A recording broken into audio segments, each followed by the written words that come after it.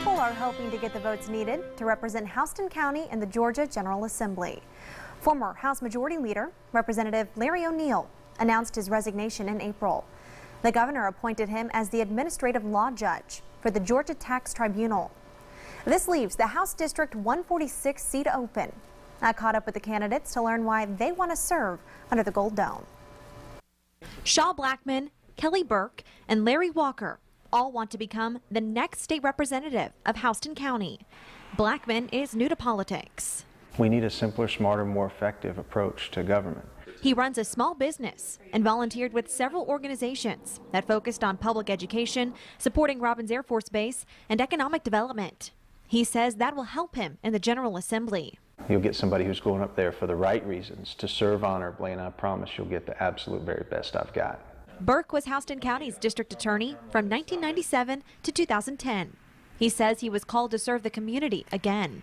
I've been consumed in the past couple of years with how poorly the GOP is doing, in my opinion, of sticking to the big picture of smaller government, less taxes, better education, more liberty.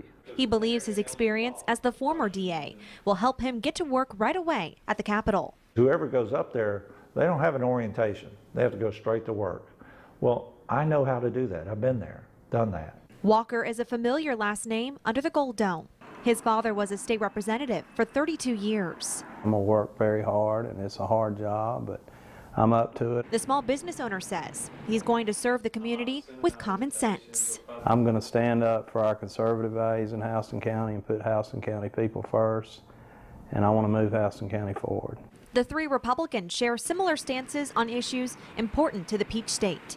All of the candidates want to lower taxes, reduce unnecessary government regulations, and make Georgia the place to do business. I think if the more government stays out of the way of our lives, individual lives, working families, and small business, the better off we are. Concerning public education, Blackmon, Burke, and Walker all want to get rid of the Common Core And restart it with something we already know that works, which is local control. Let the parents and teachers teach. A hot topic expected next legislative session is Georgia's Religious Freedom Restoration Act.